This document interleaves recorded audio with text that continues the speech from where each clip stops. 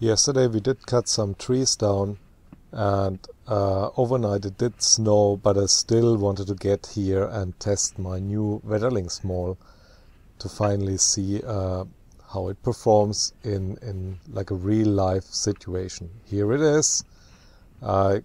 Maybe you've seen my other videos, you know what it's all about.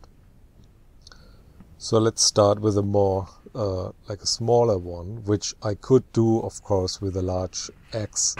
And I did previously for years split stuff like that you see here with just the large splitting axe from Wetterlings. It's kind of a cherry wood. Okay, see, that is easy. That splits like butter. See that? It's no effort at all. Unlike other mauls, Wetterlings has a fairly sharp edge, so it actually does cut first before it then splits, so it penetrates the log deeper. With 2.5 kilograms, the axe head is relatively light for a maul, and thus makes it easy to lift over your head, and you can accelerate it very high when coming down. Okay. No problem.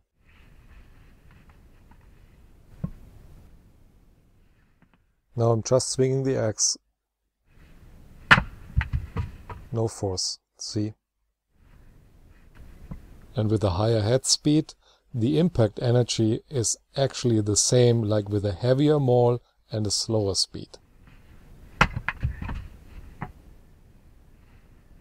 Look, there's even a little bit of branches in here. So let's take a bigger one. Let's take this one here. That is Alder. That's from the birch family. Okay, it's always good in the beginning to start with sort of like a moderate force. Let's see it here. It is split already a little bit. So, but a piece that size, you can always start from a segment from the outside. Okay. I missed a little bit there.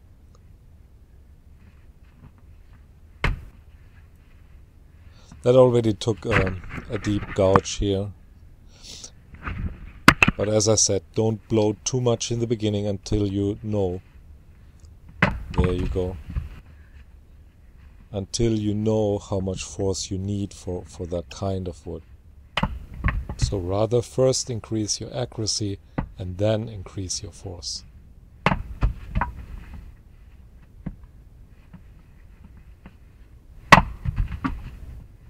It's not a completely simple piece, it has some branches, but no problem.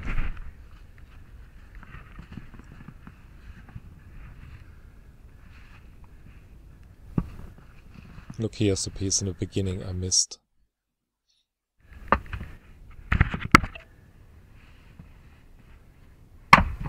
And there you go. Let's take another one of that sort. Now I know I need a little bit more force.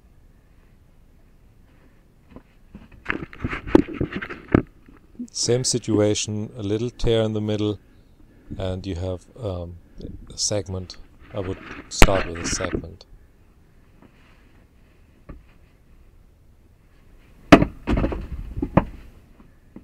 And from then on it's straightforward and relatively easy.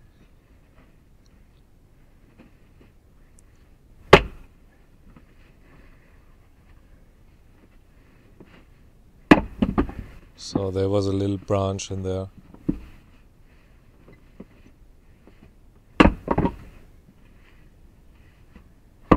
There you can see the branch.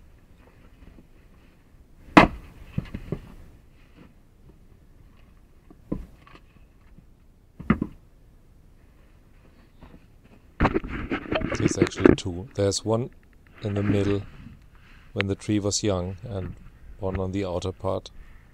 So it's not a complete easy piece, not straight grown, but not a problem for the maul.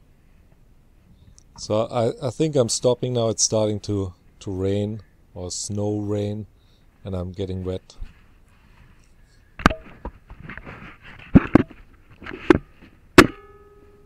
So that was the maul.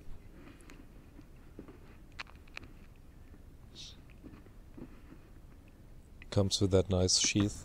And I wanted to show you the Wetterlings Large Splitting Axe one more time in action. It is a little shorter, but it's well working for the small stuff or the medium stuff. I used it for years and I'm really satisfied with it. And now I got the maul for the bigger rounds. So I didn't have really big rounds now, but I'm sure I will get in the future, and then maybe I shoot another video then with the big stuff where I really have to put some elbow grease. I use that on a slight slant. Naturally, you can turn the pieces when they don't stand. Even small pieces, they don't always stand. Look here, it's not perfectly perpendicular cut, and this way they stand then. So it's good to have it on a slight slope. And as you can see, I'm working way back on the block. If the axe goes through, you still hit the block and you don't hit the air where then the axe comes flying back at you. Like, look at this. See, the axe sticks in the block then, and you're safe. And here, this is cherry wood again, and let's split it one more time, like this here. That's a nice size, that's small enough.